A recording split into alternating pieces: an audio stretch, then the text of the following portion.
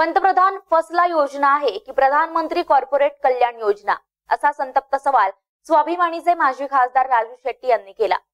पावसानं नुकसानग्रस्त शेतकऱ्यांना तुटपुंजी मदत न देता भरीव मदत द्यावी आणि पीक विमा वर्षासाठी करावा, अन्यथा सरकार विरोधात तीव्र लढा उभारू, असा इशारा शेट्टी यांनी दिलाय। सांगलीच्या तासगाव मध्ये नुकसानग्रस्त शेतीच्या पाहणी दौऱ्याप्रसंगी ते बोलत होते। पाहूयात।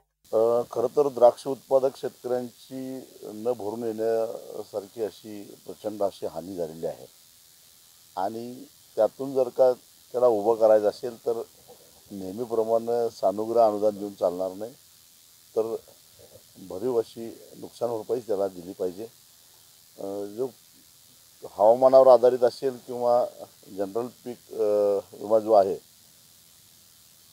तो खरं तर शेतकऱ्यांच्यासाठी आहे का या खाजगी कंपन्यांच्यासाठी आहे, असा शेतकऱ्यांचं मनामध्ये एक संभ्रम तयार झालेला आहे। गेल्या वर्षी अनेक शेतकऱ्यांनी एकरी 7,000 8,000 असे हप्ते भरले, पण कुणाला 130 रुपये, कुणाला 25 रुपये अशा प्रकारचे नुकसान भरपाई मिळाले। म्हणजे मग ही प्रधानमंत्री फसल विमा योजना आहे किंवा प्रधानमंत्री कॉर्पोरेट कल्याण योजना आहे हेच काही कळत नाही।